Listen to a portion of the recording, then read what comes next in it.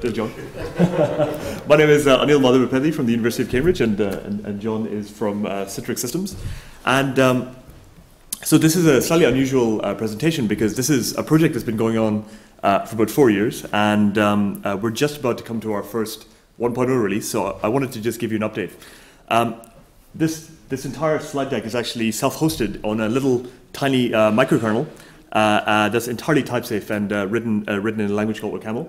And it's also running on an open source version of XenServer, which is also something we want to update you about.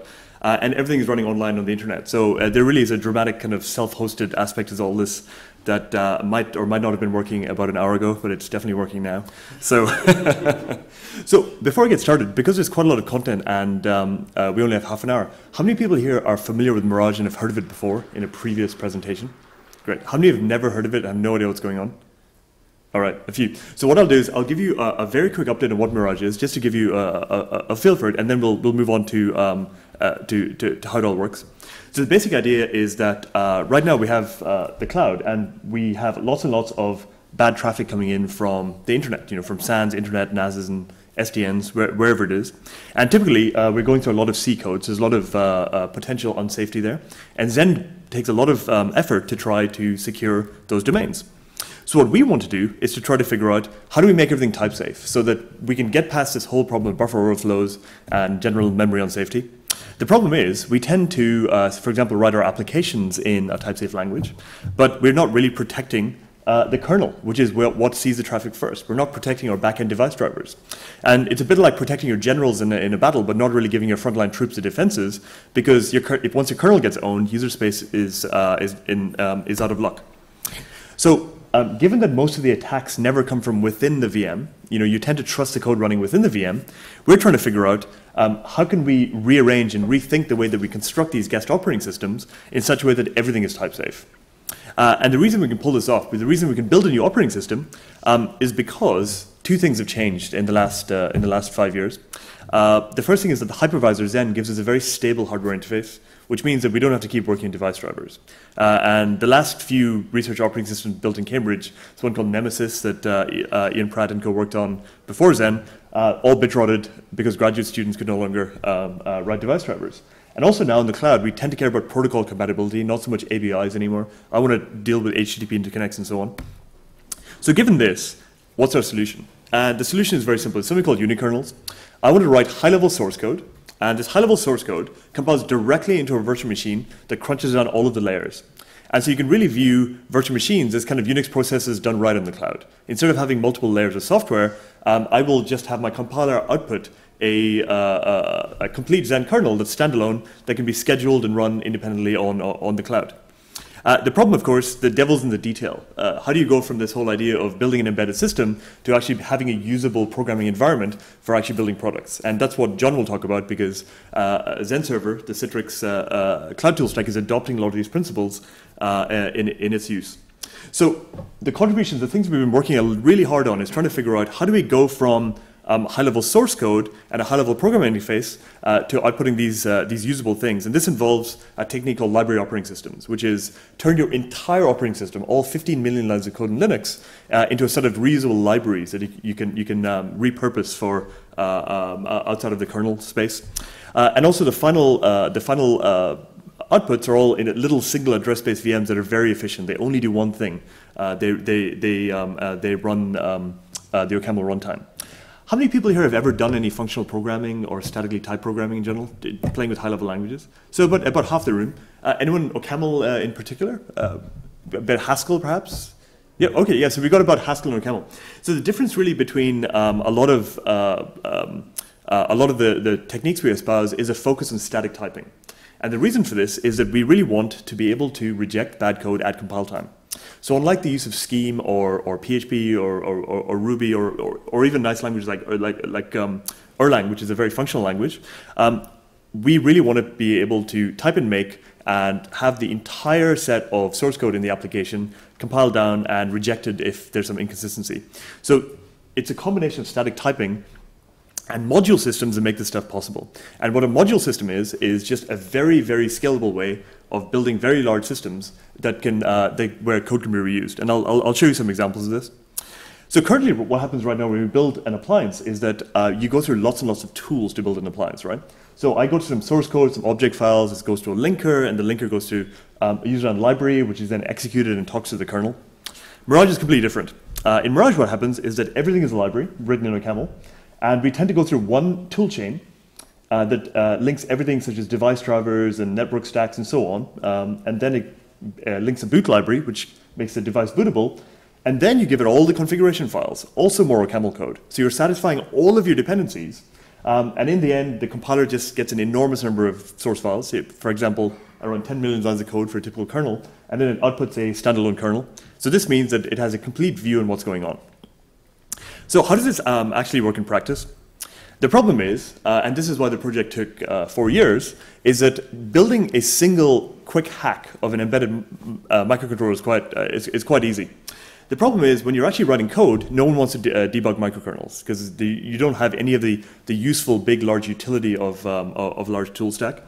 So we've started propounding this workflow of developing code under Unix, which is nice, so camel code in a nice Emacs or VI editor, and then you want the ability to progressively remove bits of Unix by replacing them with type-safe equivalents, and then the final step is just to recompile to kind of eject yourself from Unix and end up with a microkernel. So the majority of your logic and your programming can happen in user space where you won't go insane trying to debug kernels, and you have the benefits of Unix management stack, but in the end, the production should all be detached and be the minimal possible thing that goes out there. So how does this work? Well, the reason this is hard is because it's all about build systems and package management, right? Because if we're pushing everything into our compiler, you need to be able to figure out how do I specify that I'm running under Unix, how do I specify I'm running under Xen, and just deal with this enormous dependency problem that results from turning your entire 15 million lines of kernel code into libraries. So this year, specifically, for those who have heard about Mirage before, there's been a huge amount of progress because we've been focusing on, we set ourselves a goal of releasing Mirage 1.0 this year. So of course that means December is when we release, just the very last minute. And what we've done this year is to take all of the source code we've written, which is entire operating system kernels, TCP IP stacks and ML, a full set of Xen device drivers from Blockfront, from Netfront, from Ring drivers, and all the protocols. And we've also glued it together by building a new package manager called OPAM. And we've also hooked it into the Travis continuous integration system. One of the interesting things is how popular this package manager became. So OPAM, the OCaml community is generally considered quite small. Since we released OPAM in March, over 1,800 unique packages have been, 1,800 packages, of which 530 are unique, have been uploaded to OPAM due to our kind of GitHub network effect thing that's been going on. And we've also released an O'Reilly book called Real World Camel. So a lot of the pieces are rapidly coming together to make all this stuff work. I wanted to show you quickly just a screencast to give you an idea of how this stuff works. So I'm starting on Mac OS X, which is what this is hosted on, and I can just use Homebrew to install OPAM. So this is a very normal development environment, nothing fancy required, certainly no use of Xen. And when you initialize OPAM, it connects to GitHub, and it just retrieves the latest set of Mirage packages and more generally OCaml packages that are available. And this is quite nice because it gives you a nice workflow where you can decide which packages to pin and which packages to use. For example, this is saying OPAM for Mirage, and it's telling me the full set of packages that are available. Now at this point, I can OPAM install Mirage Unix, and it will go and download a whole bunch of libraries. And so what this is doing is setting up a development environment for me, such that I can just say I want to build this presentation using Unix on my Mac. And the fact that it downloads everything means that I now have an environment where all of my libraries for my operating system are available in Unix mode, and I can just clone my website, again, off GitHub, and I can just type in make. So when this is built, this just gives you a Unix binary. This Unix binary isn't using sockets as normal. It's actually using TUNTAP on Mac OS X to go off and link in the OCaml network stack and then redirect packets via TUNTAP, so everything is being handled as if it were an operating system except running within Unix. So when I build this web server, I can just connect to my local host. I've set up my networking so it's 10.0.0.2, and I'm now running one of these unikernels on Mac OS X. And you can see here there's all of the debug code. Now the cool thing, I can then switch to Ubuntu and say, well, I've now debugged my website, and I want to run this on Ubuntu, so I can just add a PPA. And the PPA sets up the OCaml environment, except in Ubuntu.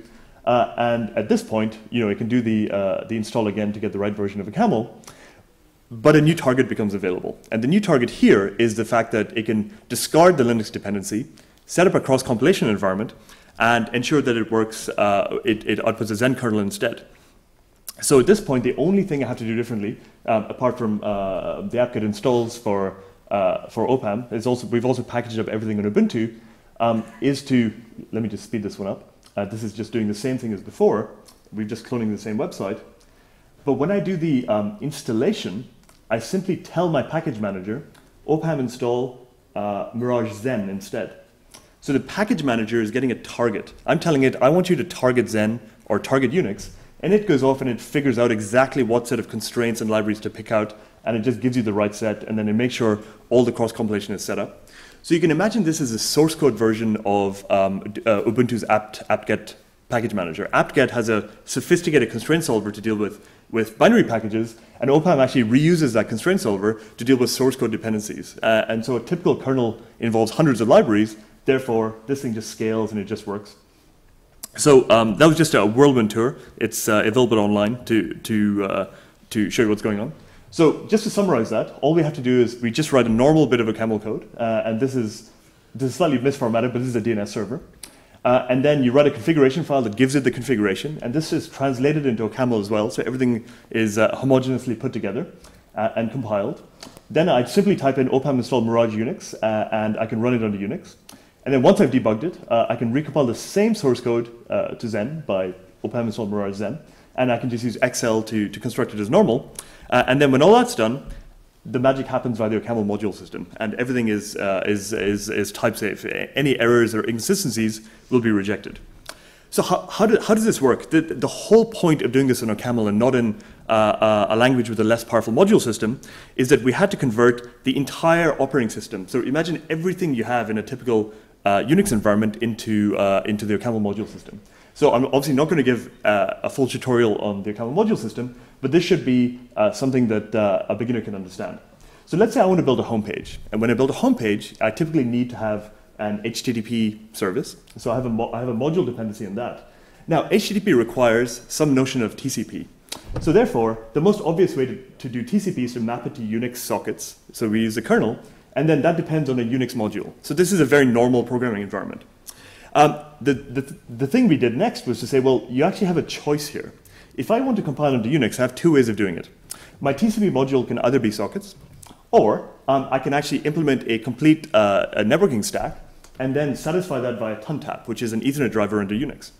So we now have a branching point where when I'm installing under Unix, I can say, well, go the TUNTAP route, and eventually you'll find a module graph that will satisfy TCP, or go down the Unix route and depend on sockets. But the TUNTAP route has less dependency on Unix, right? Because it's not using the kernel networking stack.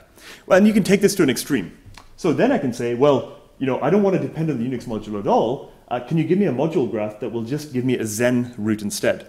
And suddenly, my network interface driver, netif there, instead of using TUNTAP, will go to a ring module, which will go into an event channel module and a XenServer module, and then voila, you suddenly have a Xen microkernel. So this is literally just taking the entirety of Unix, converting into a structured module graph, and breaking up your conceptual notion of Unix into a set of libraries. And these set of libraries can be repurposed and retargeted for many, many uses. So this is a fragment of the graph. You can also compile many of the Xen modules under Unix, and they will use the user space device drivers, grantdev, and event channel, so that you can often compile Xen apps either as microkernels or in domain 0. So it gives us an immense amount of flexibility in how you build and retarget and reuse the source code. And really this is the purpose, is to build up a reusable library stack that we can depend on for a long time. So there's lots and lots of repositories online on GitHub Mirage. And so in particular, we have support for an increasingly exotic number of targets. So I've talked about Xen and Unix. We also have a JavaScript backend. We haven't quite figured out what that's for. But you can use exactly the same principles of taking a module and compiling it to JavaScript. This summer, we had an intern who built a FreeBSD kernel module backend as well. So instead of having a notion of an operating system as syscalls, he expressed the intra-kernel APIs as OCaml modules, and suddenly you can target the source code and just load a kernel module instead. So we've actually got a version of the Mirage website in this presentation being run directly from a kernel module without ever hitting user space. And so many of the repositories, for example, XenStore, the Mirage platform, have implementations that map to each of these things, but expose a consistent module interface. So for example, the XenStore one runs on Unix and Xen, and very recently under FreeBSD. We have a block driver that compiles to block front or block back, either in Unix or in Xen, et cetera, and VChan and so on and so forth. So this really is why Mirage is called Mirage. It's not really an operating system, it's just a collection of libraries that you can glue together. It's we're kind of arms dealers, and you can just assemble them for whatever problem you have at any given time. To give you an idea of what it looks like, it's actually a very natural encoding of the devices. This is block front. It's just got a record, which is a set of features, and then it's got a state descriptor T, which is just an abstract state descriptor, and you can create, enumerate, and read and write pages, just as you might do in C. So the modules are relatively simple and should be recognizable to anyone who's done any kind of coding in this space. So what are the cool uses of this stuff? I said, we could do anything with this, and the students in Cambridge have been going crazy. So we've been working on moving our home pages into little microkernels. So these microkernels tend to be about a megabyte in size. So it's very nice for just quickly launching devices on EC2 or Rackspace. Because they're all written on a camel, you can introspect the values. We can actually self-scale. So if a queue gets too overloaded, you just do a VM create and you spin up and fork another VM. And so these things can have a notion of scaling built into them. And it all compiles to ARM as well. So there's a native code version ARM, and we're working on the XenARM backend. Because we control the entire set of stack, the TCP stack is just a library. You don't have any artificial, POSIX-style restrictions. So we've been using this to build lots of middle boxes that need to do very low-level protocol manipulation. So specialized TCP stacks that are data center TCP, for example. We can build custom block backends that do encryption and storage. So we have several demos of those coming out. And one of the most interesting ones is because we know everything going into the virtual machine, we can actually do this crazy thing. So let me explain this diagram. So you have a programmer who's green, and you have a cloud, which is the enemy. And the cloud is basically where all the bad guys are. So what we're doing is we're putting a compiler right in the middle of this, so that everything going to the cloud is going through a statically typed compiler. So whenever I compile some OCaml code, I put it through a SAT solver that is resolving my dependencies, and then I have a precise notion of what Git trees are going into my code. So then it goes into a compiler, which links it and outputs a Xen kernel, and then we push this to a binary repository on GitHub. Because it's just 1 megabyte, we can push the binary file. At this point, whenever you push it to the cloud can watch GitHub because it knows the source code it depended on, and anytime anyone pushes to that source code, it just recompiles itself. So in other words, you've got a direct relationship between your GitHub repositories and the microkernels that are actually being deployed. So if you contrast this to Linux right now, there's a very kind of loose dependency graph. You don't really know what's gone into your image because you have a set of binaries, a set of source code, and you might be running ad hoc things like Puppet and Chef. In this case, we have a very, very precise dependency graph. There's obviously an extreme position, and off we go into closing the loop. So we really do plan this future where the compiler and a computer can react faster than humans and just know exactly what you've put in the cloud and just react and kind of get up there. So I'm not going to talk about the micro-benchmarking stuff. Yep, good. Yeah, we have lots of time. So the slides are online. There's actually a lot more information. I'm happy to talk about this later on, but there's lots and lots of information and journal up here. But the neat use of Xapi, of Mirage, is its application of the Xapi project. So I'm going to hand over to John, and he's going to tell you exactly how the rest of the stack fits together. Go for it, John. So, so Xapi Project. I'm going to start by introducing a bit, because, yes, it's not entirely clear to everyone what this is. So, Xapi Project is the core of a XenServer. Okay, so it's not just the Xapi daemon that runs within your XenServer, it's all these surrounding bits and pieces that are required to make it into a functioning system. It's a mix of lots and lots of OCaml code, a fair bit of Python, and bits of scripting glue around the edges. So what does that enable the XenServer to do? So we do a lot of stuff. We handle lifecycle operations. We've got a metadata database for all your VMs. We expose this database and the operations over an XML-RPC API. We gather statistics. We do networking setup. We do manage bonds, your VLANs. You're using OpenSVC, which are all bridge mode We've got storage manipulation via plugins. So all sorts of different plugins, so NFS or LVM-based things or various others, which manage the sort of life cycle of your disks. Memory ballooning, we do disaster recovery, high availability, live storage migration. There's an awful lot of stuff that it does. Okay, so it's a bit of a beast that's grown over many years.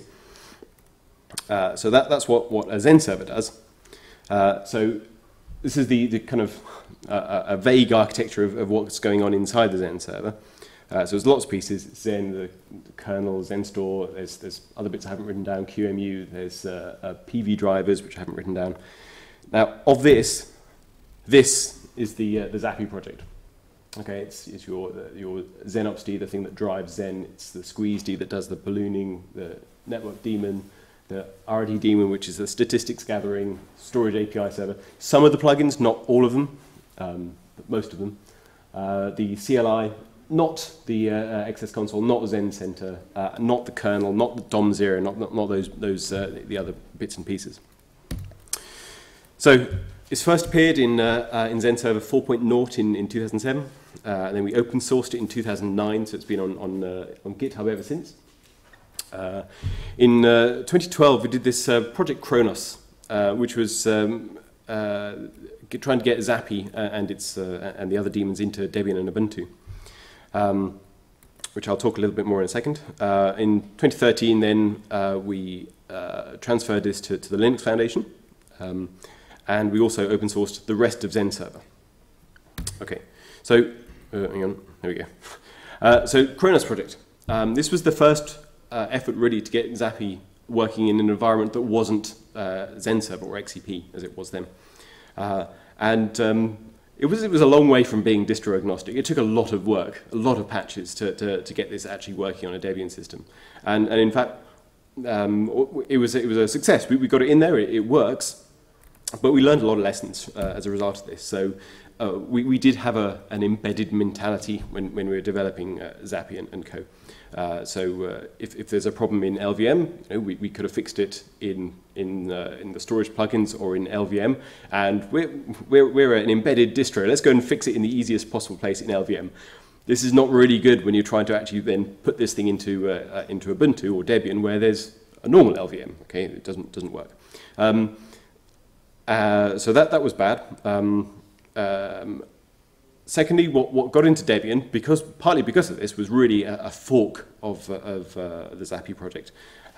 We had to make a lot of changes, lots of patches, and it was really a bit of a sort of dead end, really, because we didn't get those patches. They were very specific patches to make this work, and didn't get back into the mainline. Not really a sustainable model. So, since joining the Linux Foundation, we've got this goal to become a lot more distro-friendly. And a lot of this is helped, in fact, by sharing with the Mirage project, because the idea of turning a lot of things into libraries is a really a goal that benefits both projects. So what we did was we originally had two quite monolithic repositories. We chopped them up into much smaller bits. So our two became 50 odd or something like this. A lot of libraries. So for example, the XenStore one, which is now shared memory rings, and then other ones which aren't directly shared yet, NBD and LVM bindings, things like this. And we also split up the daemons as well. So the Xen API repository became XenOpsD, became XCP Network D, XCP RDD, various other repositories. It's all been split up. This has been really useful. It means that the job of getting these things into more upstreamable, downstreamable, distro-friendly type repositories becomes a lot easier, because you only have to make like SqueezeD look nice, and then job done. You then go and make networkd look nice, and it's a much easier thing than making the whole thing work properly. So we've been doing it sort of bit by bit. We've been putting as much as possible of this into OPAM. So we've got an OPAM repository that's got all of these libraries in that you can get from GitHub. That's been really useful. What else has happened? So XenServer Core. we took all these split apart things. They're now much easier to get into packages for distributions.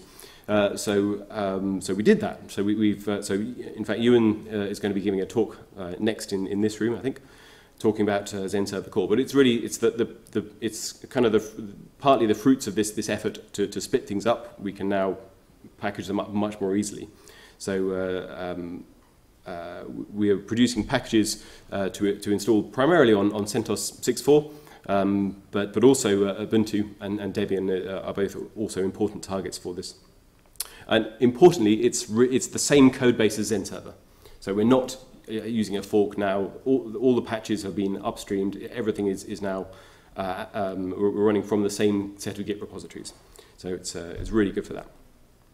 So the idea is so we make the Xapi project as a whole usable on a normal Linux. So in order to make this happen, we've had to put a few extra components in, the ones that aren't specifically part of XenServer.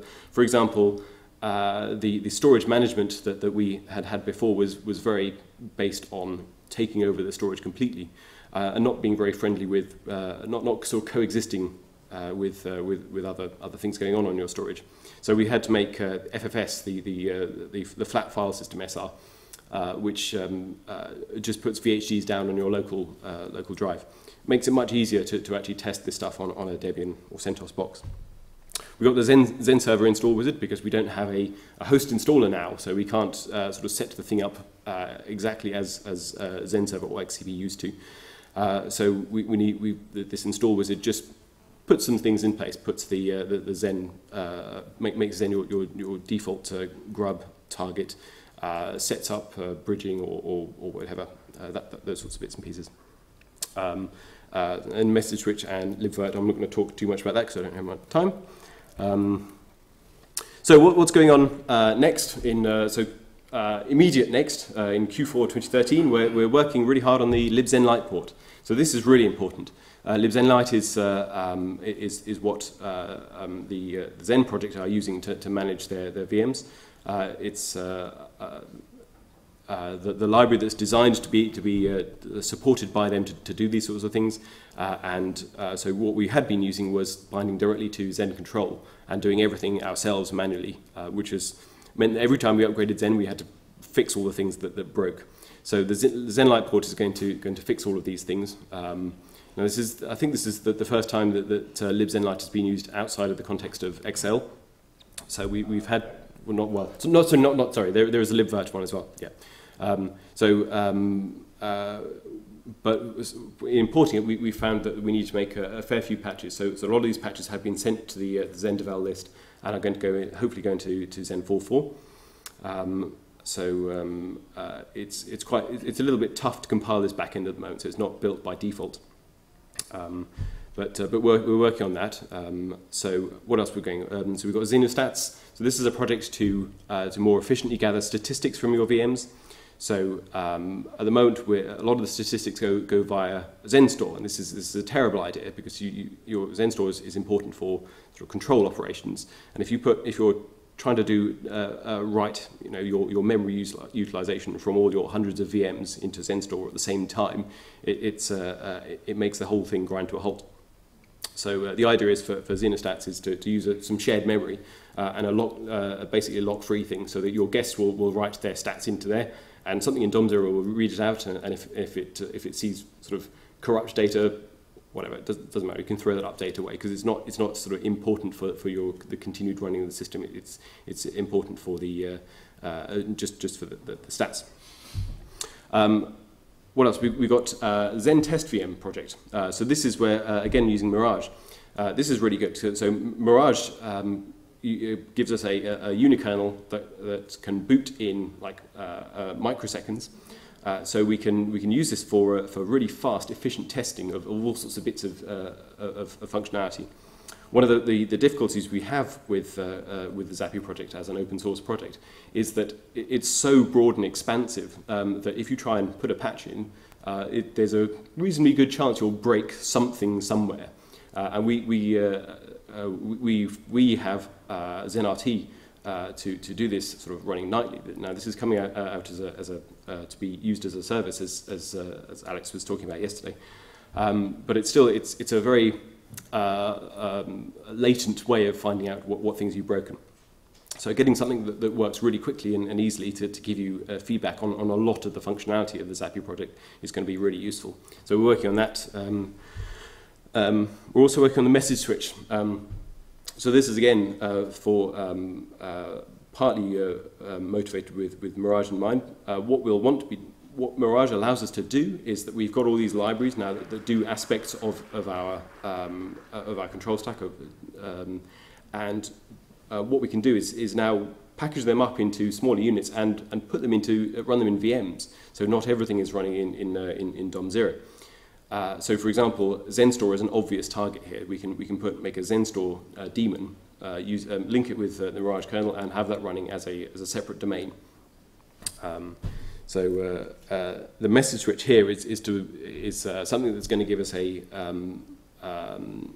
way of communicating with all sorts of different types of VMs that we'll be sort of splitting off from the Xapi project for that.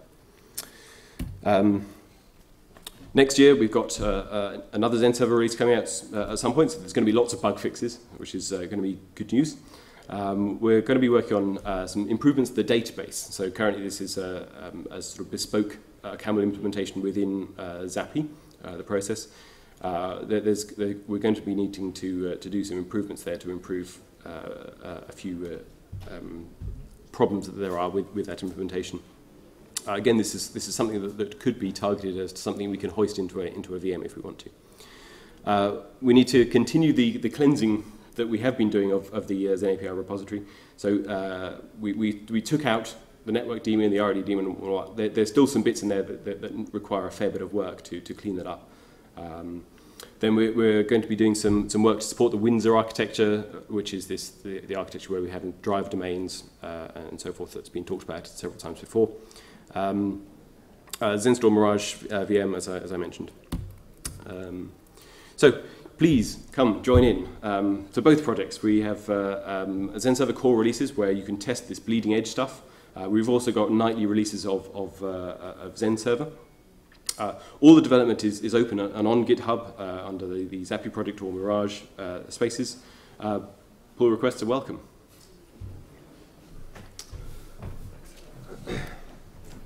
We're about 4 minutes over, but we could probably squeeze in a couple of quick questions. Any questions? So this is a randomly specific question about Mirage. The test VM, have you got SSH working in Mirage? Yeah, so I actually run an SSH implementation for my PhD in 2006, actually. So by the December release, we're going to have an interactive console and SSH going into it. So it's just a matter of adapting the old SSH code. It's 8 years old, and it should be fine. What we're currently using for the test VM is vChan. So we're talking direct over vChan from DOM0. So the reason I was thinking, just for context, is there's a whole load of Mirage OpenStack tests, and we'd like to run Xen on Xen, which kind of is good but sucks. So if we can have like a small VM that does SSH that just passes all the other tests, this is a good thing. Yeah. This is exactly what we're doing as well. We're running XenServer VMs, and then so currently nested HVM is not terribly good, but for running PV guests like these Mirage guests, it's absolutely perfect. Yeah, and these exactly. things are really good. So one of the challenges here is just the enormity of this project. So there's hundreds of repositories, and so we have a challenge getting to December. So what I'd really like to do is to find a few focus use cases and just kind of satisfy those. So this sounds like a great one, right? So the test VM is probably the first thing.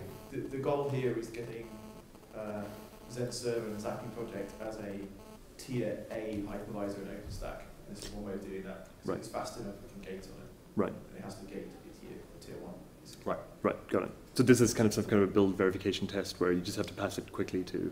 Exactly. Actually, it starts a whole cloud and starts connecting volumes and SSHing in. But still, you have to pass those tests to get into trouble. Got it. Sweet, thank you. They'll follow up on that. One last quick question from someone?